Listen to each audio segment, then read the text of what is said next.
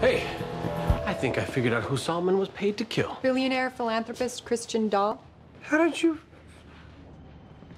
Organophosphates, jet oil, airport. It's like we could be twins. Connection. Conjecture. All we know right now is that Dahl took off from Teterboro Saturday afternoon intending to set a transatlantic speed record in his jet.